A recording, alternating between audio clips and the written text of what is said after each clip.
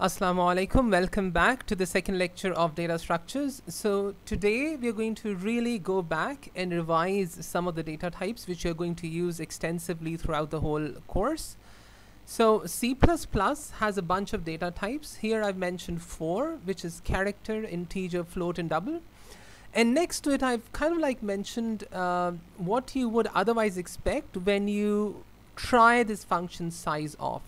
So sizeOf is an interesting function because it tells you how much memory in terms of bytes is being used by each of these data types or the variables which are allocated to these data types. So as an example, let's run a simple program. So this is a function, a simple function in fact, and what is interesting is I've actually colored with red reserved words which can only be used for the purpose that they are made for in C++. So you can see a lot of them are actually these data types like character, integer, float, and double. You can't actually use them as variable names. Return is an important reserved word as well. So is include and using. So the whole point of these first 2 lines in fact is to include all the libraries that you actually want to include within your program. So this particular library called input output stream coupled with this using namespace standard actually allows you to use cout and then this thing called cin.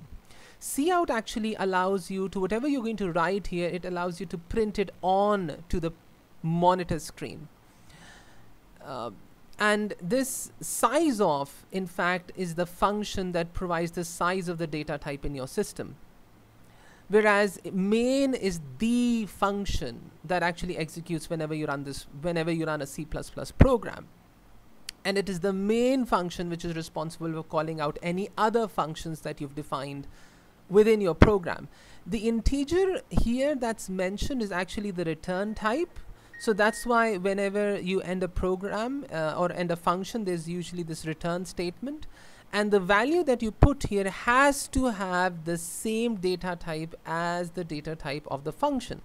So returning 0, I mean, that's just a value that I'm just putting here as an example, is really put here because you have this integer as a return type. So considering this example, it's extremely useful to actually go to this shell which is available online.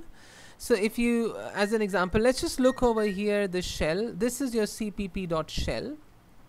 I put the same program here and this is available, so you don't really have to have an entire C++ framework to actually try this on your system right now. You can just, for the simpler programs, you can just use this. So if I click here run, it actually runs the program. This is the output that you see. So you have the size of the character which is printed as because it's present within double quotation marks. And then you really separate using these two less than signs, anything that you want to put here. So this is a function sizeOf character. So it takes in this data type character and it really tells you how many bytes are being consumed by the memory to store these data types. And you can see for double it's 8, for float and integer it's 4, and for character is 1. My recommendation is whenever you see or attend a particular lecture, you actually should go and test these functions and programs yourself. They actually will help you build your C++ learning skills, because programming something is not what you learn by listening or reading a book. You actually have to do it.